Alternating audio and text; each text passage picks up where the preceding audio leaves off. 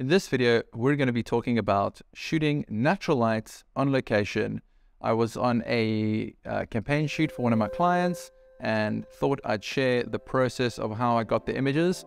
Some natural light, well, pretty much all natural light. I have used a scrim, and one look I used a flash, but we'll talk about when we get there. Let's get into it. So, as you can see here, I'm just shooting a combination of stills and videos, which is pretty much what I do on all my shoots.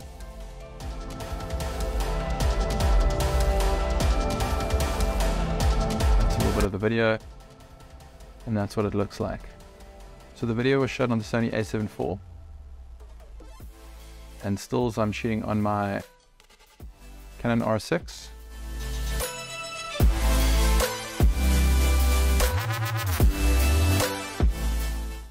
And as you can see, I'm backlighting some of the pictures, which gives a beautiful hair light. And yeah, she's in full shade.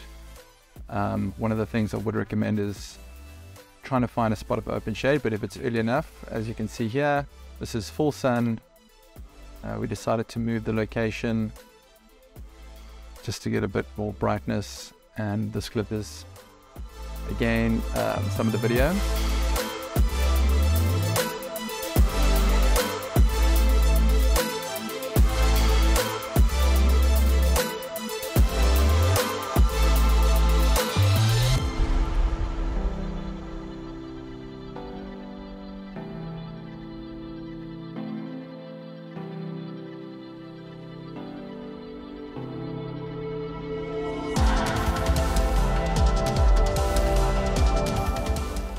My assistant Luke is holding up, not actually, I mean it's a scrim, but the way we've got it is we're just basically using it as a gobo or a go-between, which would be the sun and the subject. And as you can see, we're creating a nice shadow, but all the natural light that's kicking off, even the car, the ground, is filling into her face.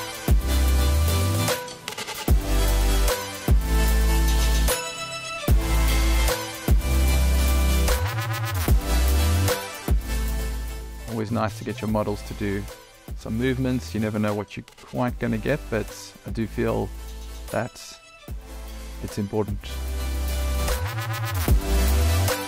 Okay, so here you can see my assistant's holding a small flash, and I'm using the Godox 8200 for that.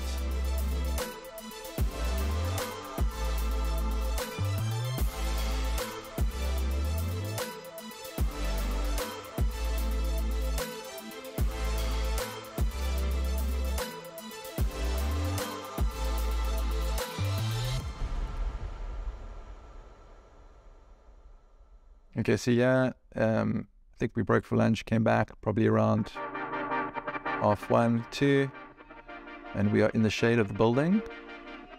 Some of these are flash, some of these are no flash. I do like to get nice and low. I tend to have a preference for shooting up. Makes your subject feel a bit stronger and taller.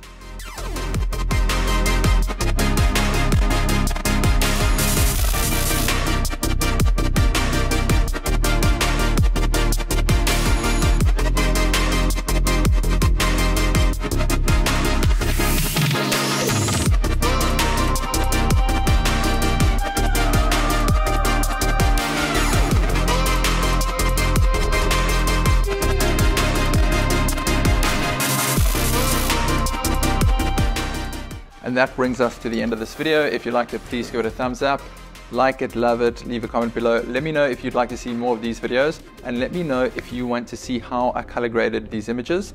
If not, you can let me know too. Let's play out with some of the other pictures that did not make it into our video.